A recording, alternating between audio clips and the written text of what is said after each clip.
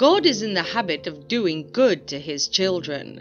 If you're someone who has lost years or wasted years, and all you do now is pray and hope God will restore those years, I'm here to tell you that it's possible to get restoration from God. You may be crying, wishing and hoping. You may even be regretting the things you've done in the past. But let me tell you, God is a God of restoration. You may think it's too late for you, but God can always compress time on your behalf and for your sake. Most of us have experienced the loss of something we consider precious to us, whether it's a relationship, health, a job, or something else that we hold dear. Not only can God wipe away our past, but He can restore and replace what has been destroyed or lost. Do you believe that? As a believer, you need to understand what restoration is and what you want God to restore. To be restored is to be brought back to the right place. Also, to be restored is to be brought back to the right condition. Think of a runaway teenager returning to the loving home of his family. He becomes restored. Think about the prodigal son who left home for a strange land and squandered everything his father gave him. He wasted years, but when he later came back to his senses, he went back to his father, and his father restored him. The problem is not if God will restore you. The problem is, are you ready to be restored? This desire or need to be restored is a theme throughout the Bible. The psalmists cry out, quote, "How long, O Lord, until you restore me?" Psalm 6 verse 3.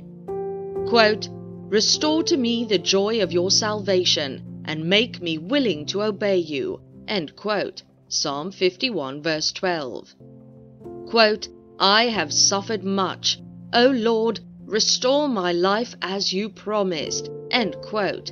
Psalm 119 verse 107.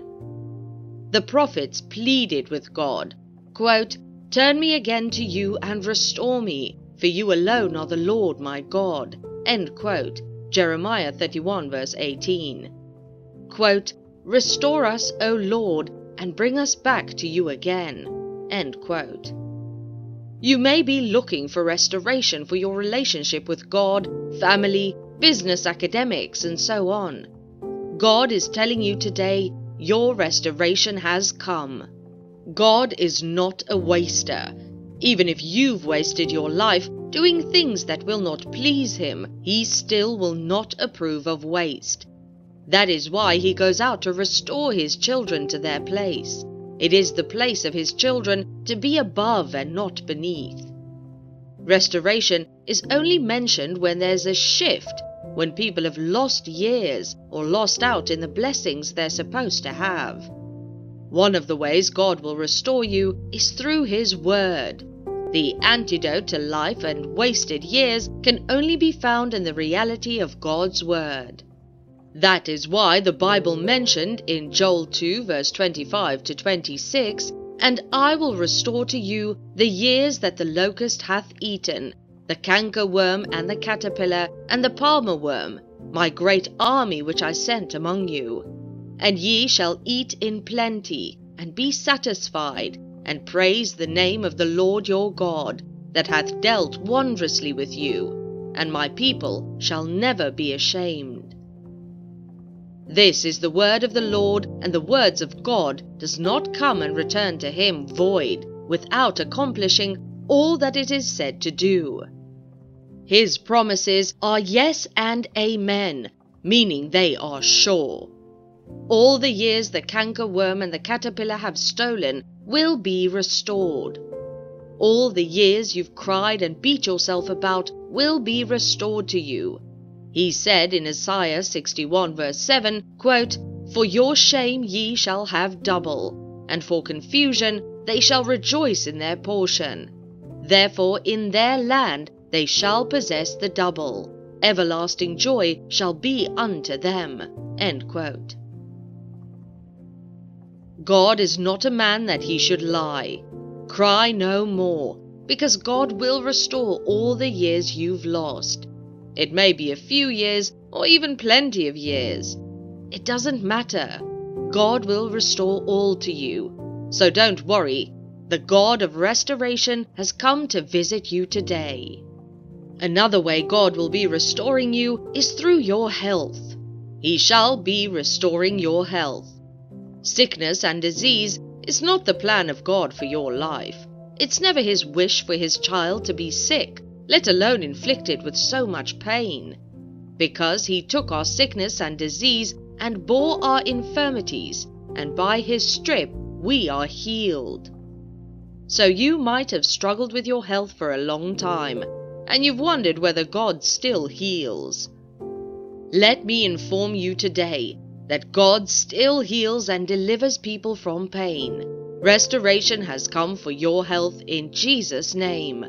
The Bible made us understand in Jeremiah 30 verse 17, "For I will restore health unto thee, and I will heal thee of thy wounds, saith the Lord. Because they called thee an outcast, saying, This is Zion, whom no man seeketh after." His promise is sure, so be rest assured that your healing and health will be restored to you in Jesus' name.